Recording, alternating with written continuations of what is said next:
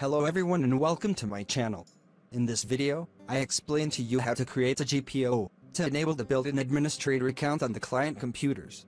For example, if you have a computer joined to the domain, and you want to enable the built-in administrator account, and if you open Computer Management from the control panel to find out whether the administrator account is disabled or enabled.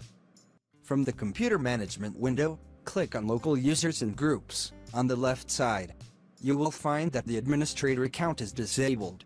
To enable administrator account, uncheck Account is Disabled option, and when you click Apply, you will see a message access is denied, because this can only be done through the domain server. You cannot enable the built-in administrator account. And to enable administrator account, I will go to the server to create a policy that enables the administrator account. And the first thing you have to do, it is to create a text file, and give it an appropriate name. After that, type the command that appears on the screen. This command will activate the built-in administrator account, but after a few steps, I will do it now. After that, save the file, and then click Save As.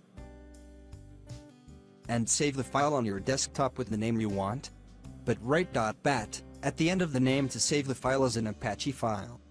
After that, close the text file, and before the next step, right-click on the patch that was just created, and click Copy, because I will paste this file somewhere else.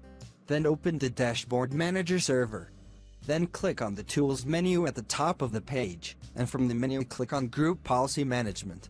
Go to the sidebar, expand it, and select the domain you will work on. Then right-click on Default Domain Policy, and from the menu click Edit.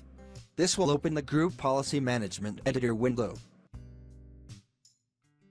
From the left sidebar, go to the path that appears in front of you on the screen.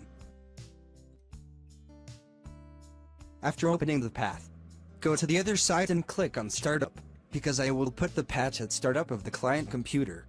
Then click on the Add button from the Startup Properties window, and click on the Browse button.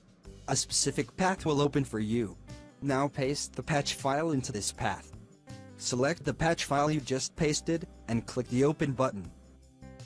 Click on the OK button, then apply an OK. This step has been completed, and the group policy will apply this to the client computer. You can close all open windows now. I will open again to the client computer, to try applying the new policy to it.